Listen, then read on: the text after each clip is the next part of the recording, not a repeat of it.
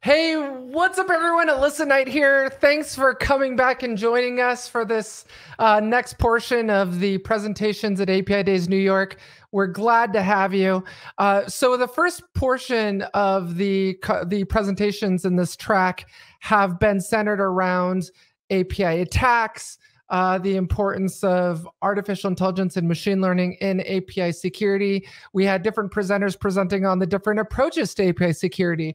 Some that believe in different ways in which it should be implemented and what works and what doesn't work. And they, like I said in the first portion, that everyone's going to have a different approach. Everyone's going to have a different opinion. And that's what's great about API Days is you get feedback from all of these different viewpoints and you can formulate your own decision based on that.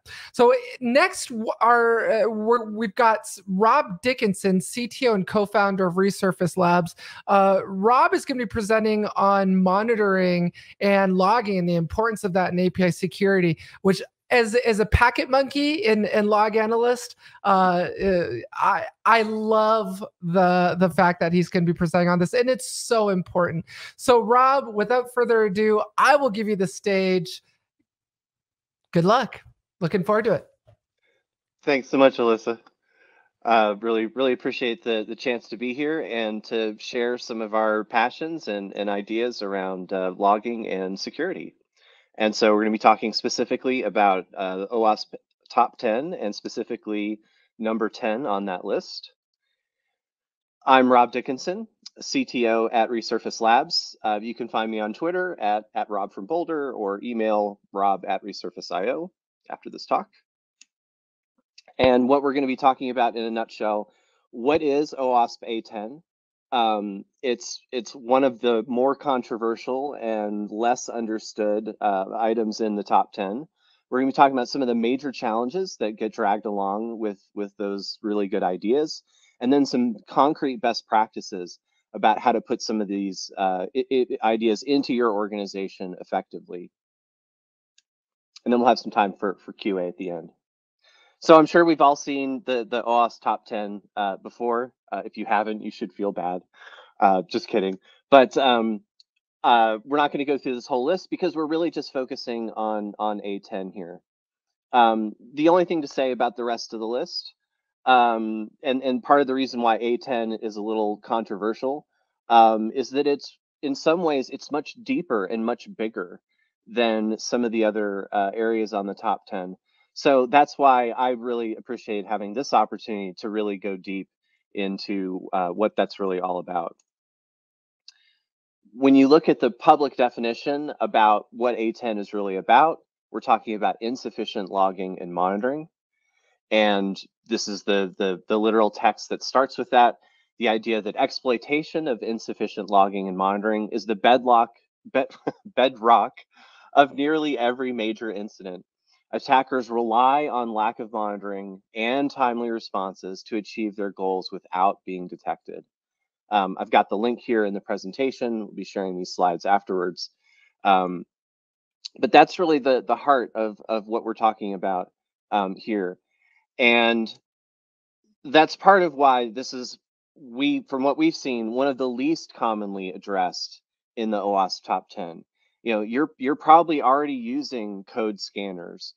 You're probably already looking for injection attacks. You're probably already looking at the vulnerability profiles of the components that you're using. Those are pretty well understood practices, and the outcomes of those practices are pretty well understood. We're going to put a code scanner into our CI/CD process. We're going to have a vulnerability scanner that runs against our containers. So those outcomes are relatively easy. When it comes to the A10 though, we're talking about a very, very different kind of territory, because we're talking about this idea of breaches, these breaches going on for a long period of time, and being able to detect these breaches and actually respond to them. So when we look at the numbers, how well are we doing with these breaches? It's kind of amazing, you know, to look at some of the statistics and to see that about half of the time breaches are coming from direct malicious attacks. Also, about half the time, we're kind of doing this to ourselves. We have system failures, we have human failures. There's unintended failures that lead to breaches. Almost as often as there are malicious people breaking in and actually stealing data.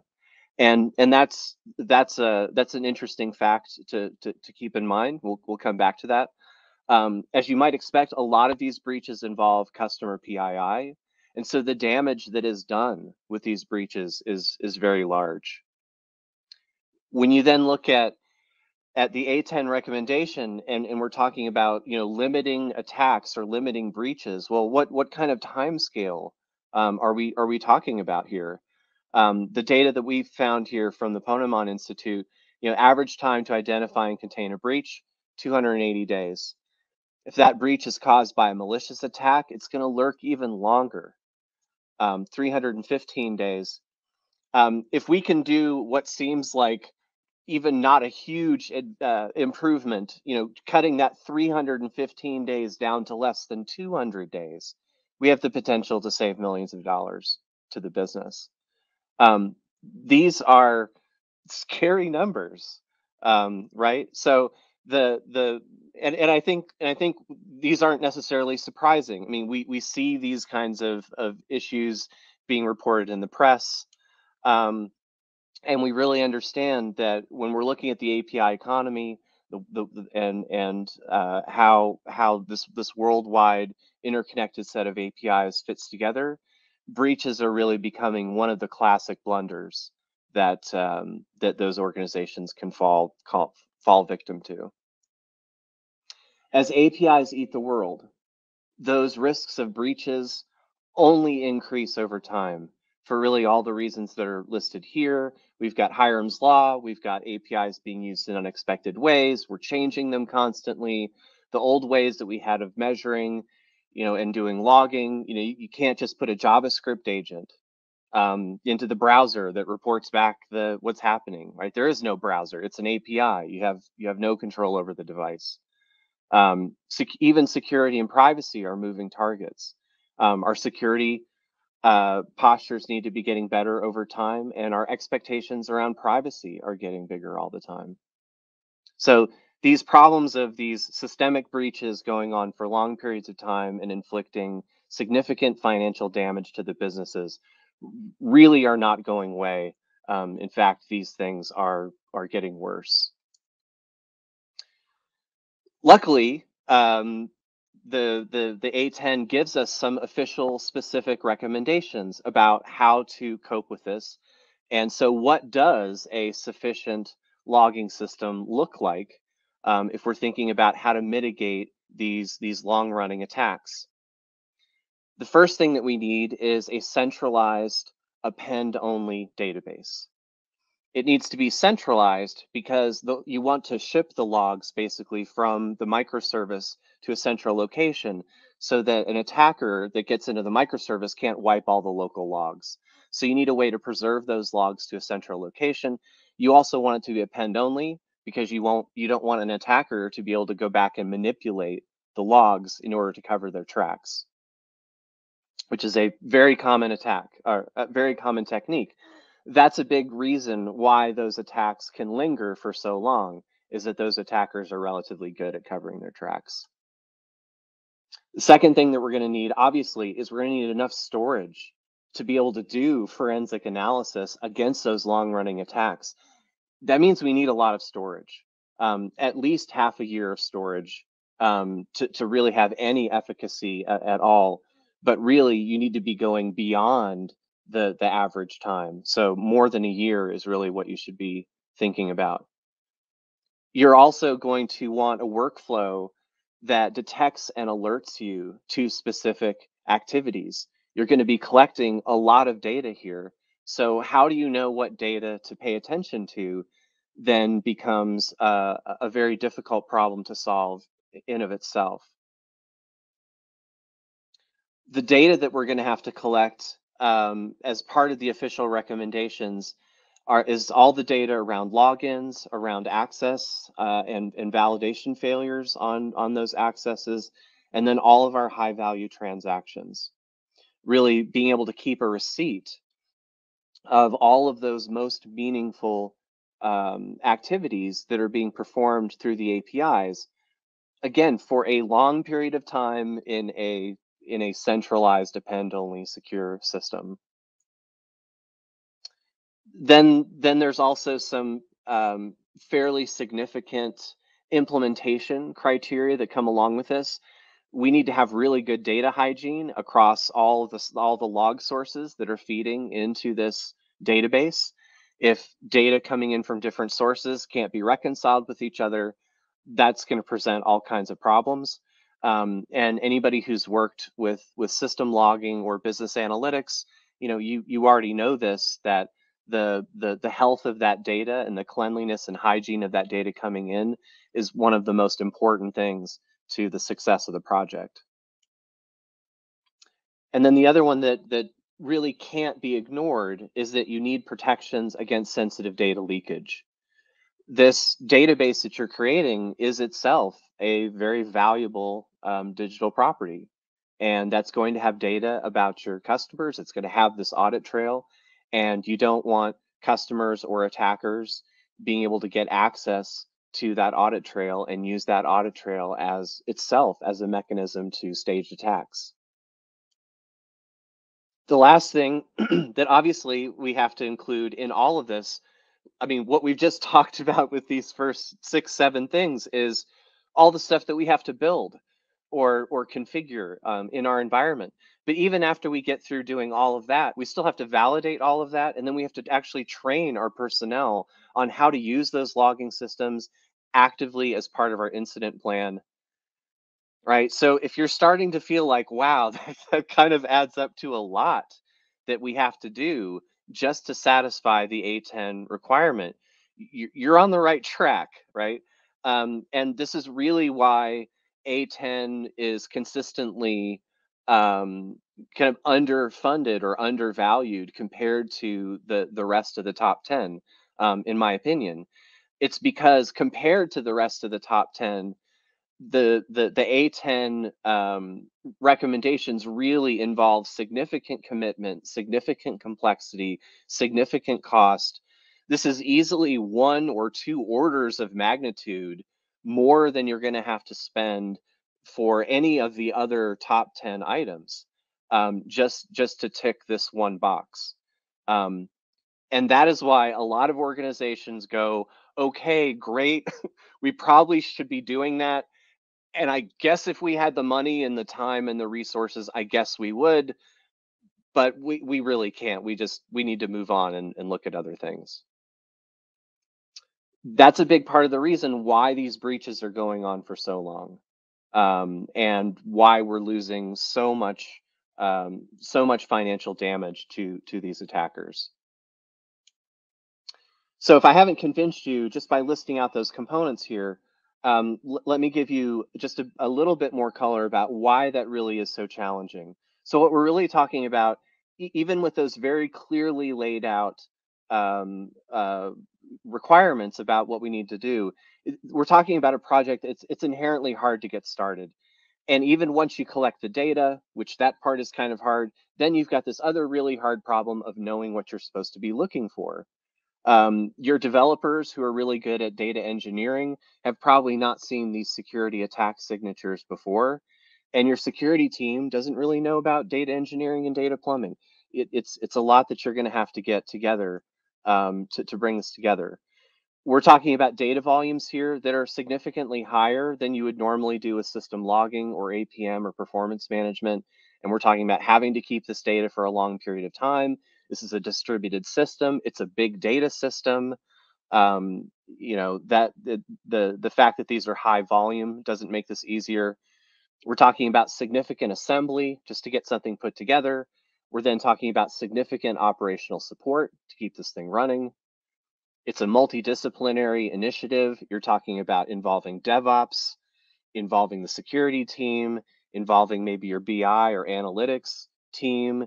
You have privacy concerns. You have legal concerns about the data being collected. It's not just adding a code scanner to a CI/CD and bam, you're done. You have to talk to a lot of people in your organization about some of these aspects that we're getting into.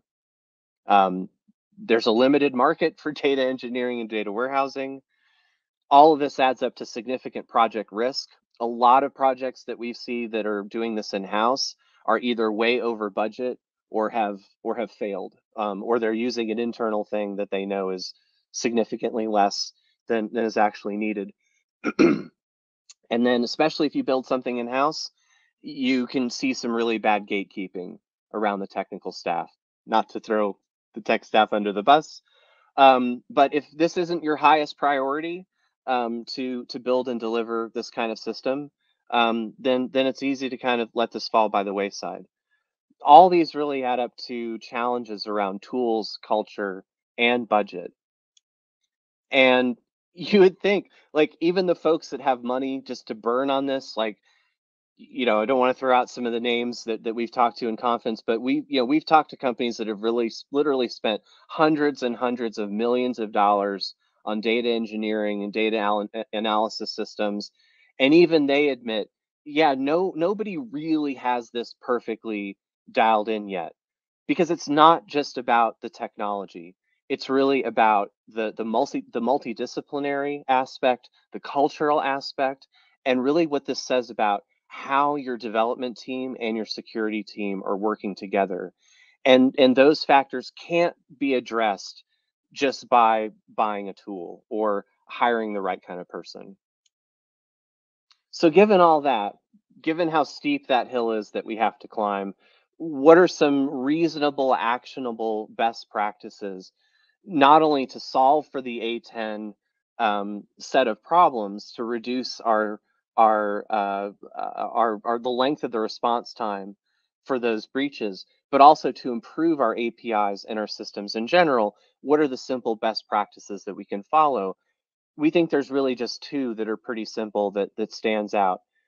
And again, this is really where it's not just about the technology, it's about the culture, it's about the tooling, and it's about using this as an opportunity to really build some bridges within your organization and really have a chance to do some amazing things together. So what you really want to do is not solve for A10 in isolation, but instead combine that thinking about attenuating those breaches and having sufficient logging and monitoring. Take that idea and fuse it with the idea of moving towards a DevSecOps culture.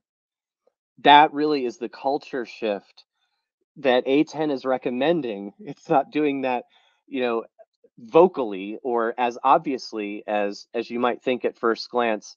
But really, this is what we're advocating for here is a logging and monitoring system that has value across the organization. It has work that the dev team can do. It has work that the security team can do. It can provide value to both of those teams and can help bring those teams together around a common set of telemetry about how the APIs are actually being used. That means that you're not just solving for security at a very high price point, which is one of the reasons, like we said, is one of the reasons why A10 is kind of undersolved for. But instead, now you can solve for continuous improvement in general, and that's really what DevSecOps is all about: is continuous improvement in general. Another way of saying that is that this is not just about perimeter security. It's not just about cutting that breach off. It's about improving your systems so that they better resist future breaches and future attacks.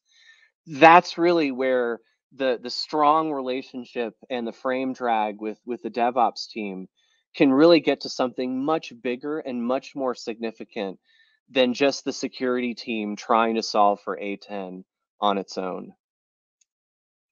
The other part that goes with that is, rather than using a general purpose logging tool, move towards purpose-built tools that are really built with this idea in mind, that are built for a DevSecOps kind of culture, that are built around the idea specifically of APIs and API traffic.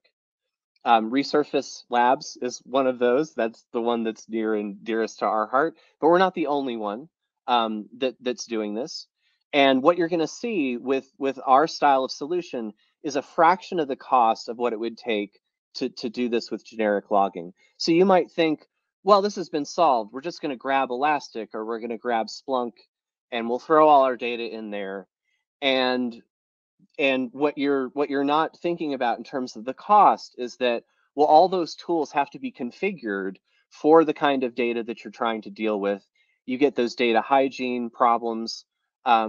Those are not trivial problems to resolve. You can spend a lot of time turning Elastic or Splunk into an actual solution that generates real and meaningful alerts for you. You also want to be looking for systems that support the idea of zero-day analysis without having to reprocess all the log data, because you won't know what to look for in advance. You're not going to know what to look for until you're 100 days in or more into an active breach. And so you need that ability to move forward and backward in time. The other thing that's different about logging for API usage versus system monitoring or system logging or performance monitoring is you really need those strong security and privacy controls, because we're dealing with user data. We need role-based access. We need to be hip to things like GDPR and CCPA and all the other privacy standards that come into that. Once we do that, again, we can step back from just the idea of improving our security, and we can really now improve our systems across the entire software development lifecycle. I think that is an amazing call to action to actually take the observability that we have and be able to use all parts of the buffalo, again, not just to attenuate an attack, but really to make our systems better. And at the end, that's what we're super excited about doing, and super excited about turning A10 into a larger mission. It's this idea of being able to just playing perimeter security in a very defensive way, to really be able to move to a posture where you can bring your entire organization to bear about building really strong API services that will resist those attacks in the future. Thank you so Awesome, much. Rob. Thanks. First of all, love the Giphies. Thanks for including those. You know, I'm really glad that you submitted a presentation for this, because I think it's obviously, like I said, near and dear to my heart as well. You know, I've done a lot of log analysis over the last 2 decades, and to me, your log files, whether it's an API or an IIS web server, that's where the crime scene evidence is, right? That's the evidence for your crime scene. That's the footprints in the sand. That's the fingerprints on the gun, right?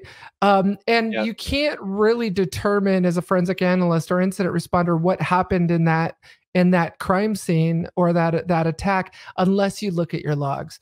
You know, one question that I definitely have is, you know, why do you think that organizations are not doing this? Do you think it's a lack of people? Is it a lack of technology? I mean, I honestly, this is the first time I've seen a company present on the importance of monitoring and logging.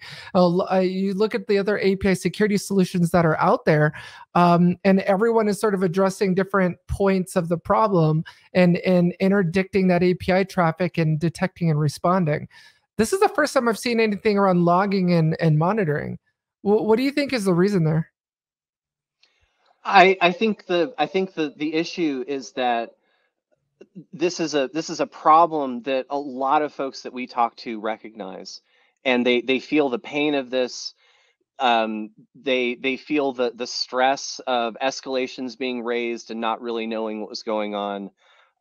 You've got the X factor of not really sure, you know, how you know what you designed for, but you don't really know how things are being used, and that causes so much agita and so much stress, even when it's for a legitimate user, like let alone someone who's really trying to cause you harm.